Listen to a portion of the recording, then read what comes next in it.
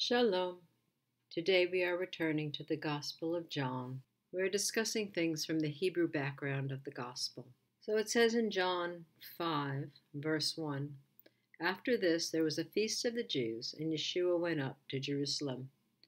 We know that there are 3 festivals which are commanded to go up to Jerusalem, that is Passover, Pentecost, Shavuot, and Tabernacles, or Sukkot. But we don't really have enough information here to know which of these feasts that it was. Previously, we saw that there was some indication from Yeshua having been with the Samaritans, and maybe the fields were white unto harvest. Maybe it was 4 months before the harvest. It's just not clear which feast this is. Continuing in verse 2, Now there is in Jerusalem by the sheep gate a pool, which is called in Hebrew Bethesda, having 5 porches. In these lay a great multitude of sick people, blind, lame, paralyzed, waiting for the moving of the water. For an angel went down at a certain time into the pool and stirred up the water. Then whoever stepped in first, after the stirring of the water, was made well of whatever disease he had. Now a certain man was there who had an infirmity 38 years. So the words which are in brackets do not appear in some manuscripts, and it does appear that this whole idea might be of a pagan origin. However, there are some legends of healing waters in the rabbinical literature, that there was such a healing virtue in the fountain of Miriam, which was in the Sea of Tiberias, and it happened to be the time when the well of Miriam flowed, that he swam there and was healed. It is said that this well was opened on the merits of Miriam, which at her departure disappeared, and we do know that the water did stop running after she died.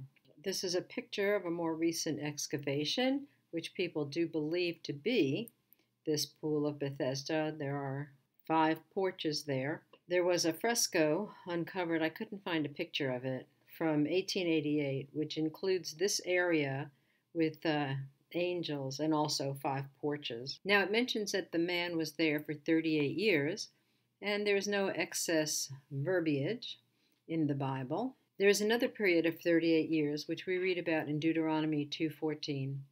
And the time we took to come from Kadesh Barnea until we crossed over the valley of Zered was 38 years, until the generation of all the men of war was consumed from the midst of the camp, just as Yahweh had sworn to them. How are these 2 ideas related?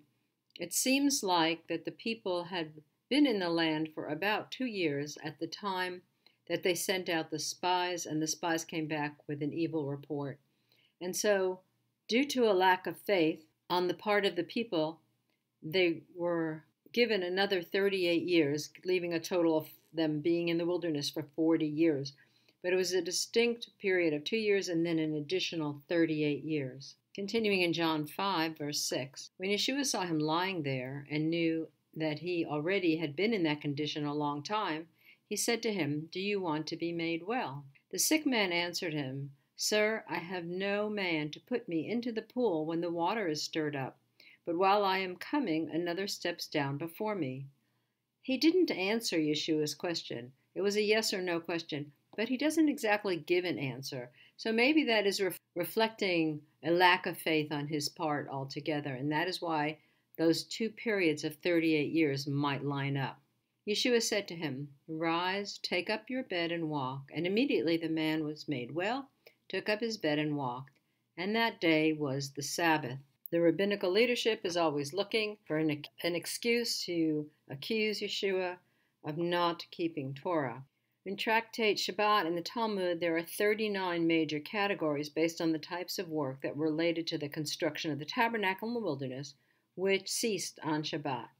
So they start with this list of 39 actions that were related to the construction of the tabernacle, and they rested on Shabbat. So out of these 39 categories, there are many under each one. And so they come up with hundreds of different activities which are forbidden on Shabbat that come under these 39 headings. But we can see that the very first one is carrying, and that's what they're going to nail him on.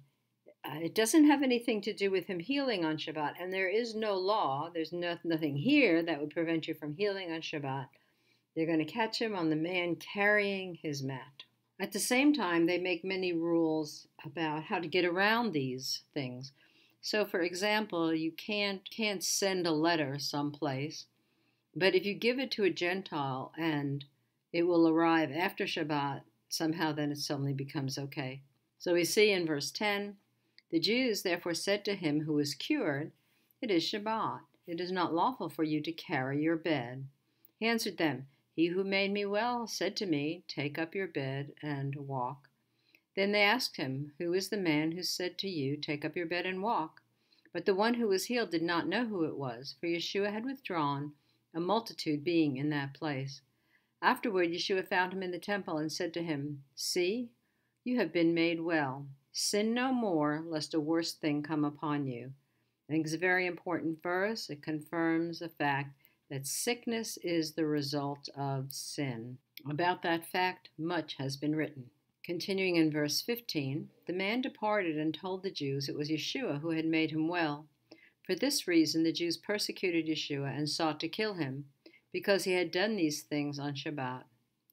But Yeshua answered them, "My Father has been working until now, and I have been working." Therefore the Jews sought all the more to kill him, because he not only broke the Shabbat, but also said that God was his Father, making himself equal with God. So the verb that he said that God was his Father is in the imperfect tense. In other words, he kept calling himself. It wasn't just a one-time infraction in their eyes. He was continually calling God, Elohim, his Father. So we're going to wade a little bit into the murky waters of the sons of God.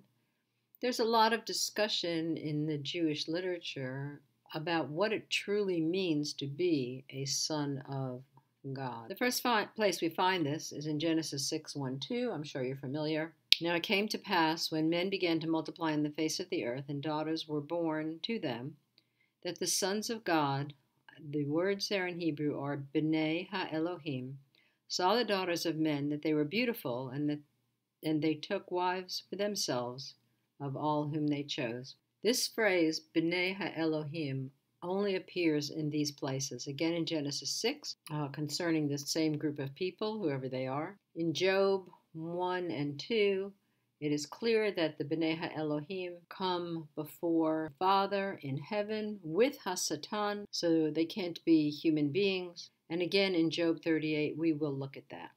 One of the verses which is often discussed with reference to this idea of the Son of God, who is the Son of God, is in Psalm 2, verses 6-7, and then again in verse 12. "Yet have I set my king upon my holy hill of Zion.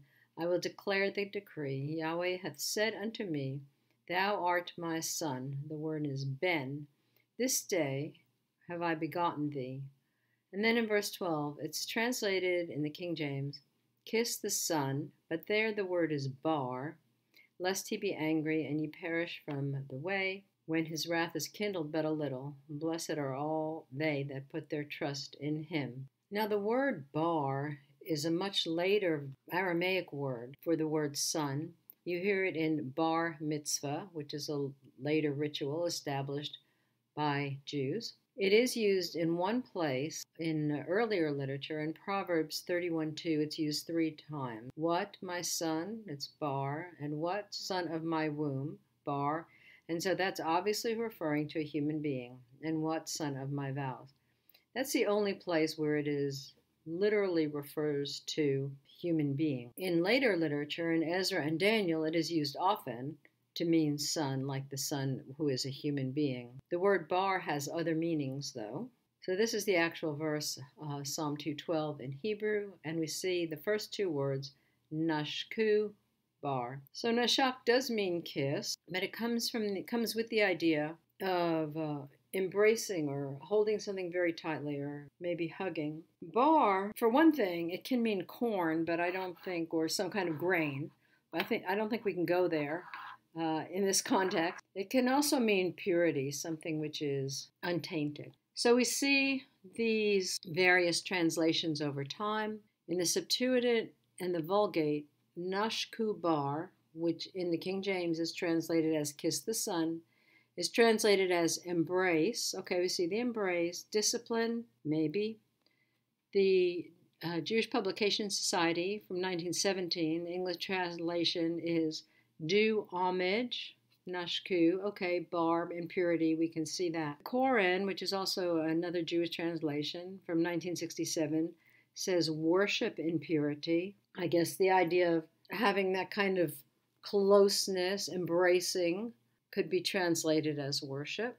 The Targum from the first century of the Common Era says, accept instruction. Ibn Ezra, who was a commentator wandering around the 11th or 12th century, looks at this verse and he says that it is properly spoken of the Messiah as being the Son. But then there is a disputation about, is he really the Son, like the Son in the flesh, or is just this some theoretical thing?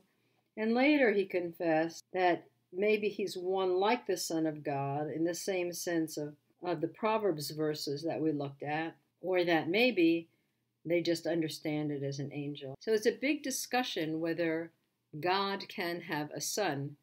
It's interesting that they have the same discussion in Islam, where they come to the conclusion that God has no son.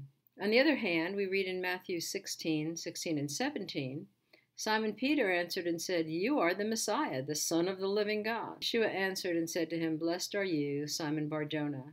You see the bar there, so that now we're in the first century.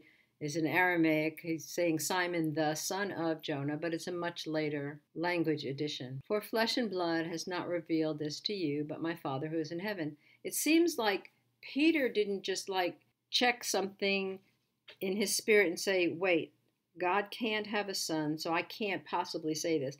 The idea of God having a son was extant in the thought of the first century and the thought of even Simon Peter, who was just a fisherman. There's another verse, which is rarely quoted, in Proverbs 30, verse 4.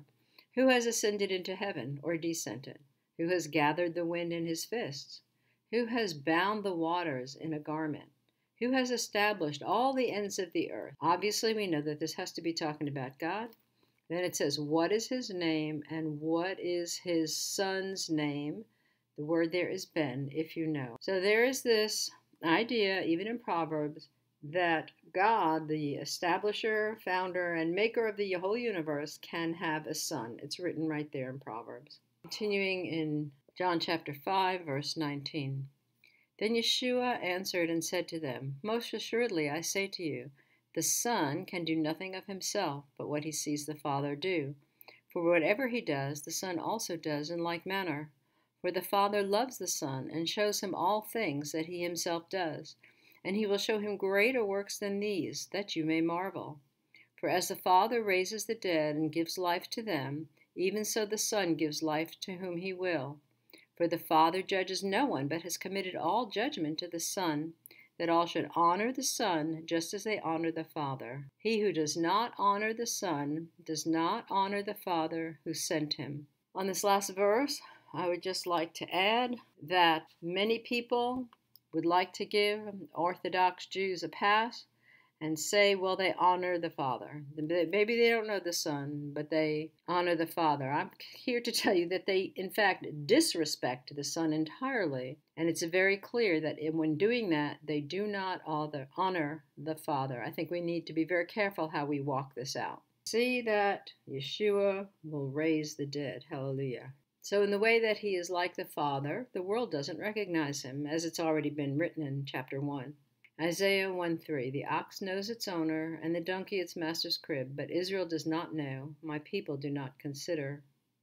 In Jeremiah 4:22, for my people are foolish, they have not known me, they are silly children, and they have no understanding. They are wise to do evil, but to do good they have no knowledge. Jeremiah 10:12 and also 51:15 are the same. He has made the earth by his power. He has established the world by his wisdom. He has stretched out the heavens by his discretion. As we were talking about Job 38, where were you when I laid the foundations of the earth? Tell me, if you have understanding, who determined its measurements? Surely you know. Or who stretched the line upon it? To what were its foundations fastened? Or who laid its cornerstone when the morning stars sang together, and all these sons of God shouted for joy? Were there human beings created yet? Now, previously, in chapter 1, verse 12, we read this. But as many as received him, to them he gave the power to become the sons of God, even to them that believe on his name. Just looking into the Greek for a minute, we see that in John 1:12, the sons of God is tekna theou. Tekna is the word that means children. It does not specifically mean sons. We can contrast this with the Septuagint version of Genesis 6:4, where it says, for the sons of God, to theou, if you will excuse my Koine pronunciation. Eos, is the word for son, specifically masculine child. So there are two different concepts there, even in the Greek. Later, we're going to see that the leadership challenges him for comparing himself to be the Son of God, to making himself equal with God. And he returns this verse to them from Psalm 82:6. I have said, ye are gods, and all of you are children of the Most High. So right here, he says, ye are gods, Elohim, but the children, the B'nai, is of Elyon, the Most High. And then he says, if he called them gods, to whom the word of God came, and the scripture cannot be broken. So obviously, the word of God came to those who are some kind of B'nai Elohim or Elohim.